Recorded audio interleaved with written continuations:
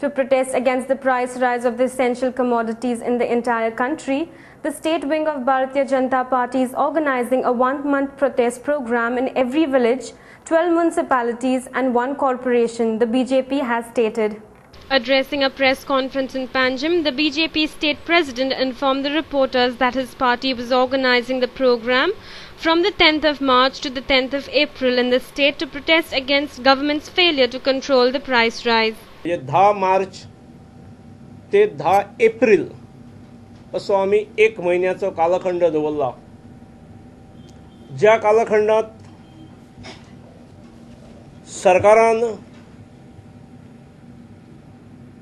महागाई वाडोवपा खातीर सरकारान जी अक्षम्य गुन्हे केल्यात, म्हणजे एक्सपोर्ट इम्पोर्ट पॉलिसी आसत, साठेबाजी आसत,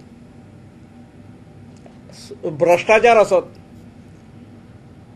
हे सगळ्या विशयाचेर सरकाराक गोव्यातूय घेरप अशें आमी निर्णय घेतला. Mr. Parsekar said that the government had perpetrated a massive fraud in export-import policy on wheat, sugar and rice. Mr. Parsekar has claimed that the UPA government was exporting all 3 commodities at a cheap rate and importing at a high rate. गोव्यात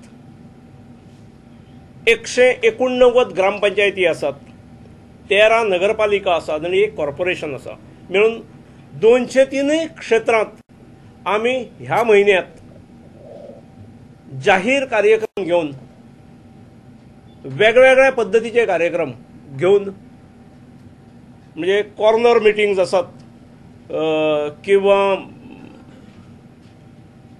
effigy जाळप असत, महागाईच्या विरोधात घंटानाद असत, महागाईच्या विरोधात आमच्या भगिनींनी भायर घेऊन तो आयदनां बडवप असत आणि एकूण महागाईचे गांभीर्य जनतेसमोर हाडून ह्या महागाईच्या विरोधात काही मागण्यो करणारे निवेदन केंद्र सरकाराक पक्ष दिता.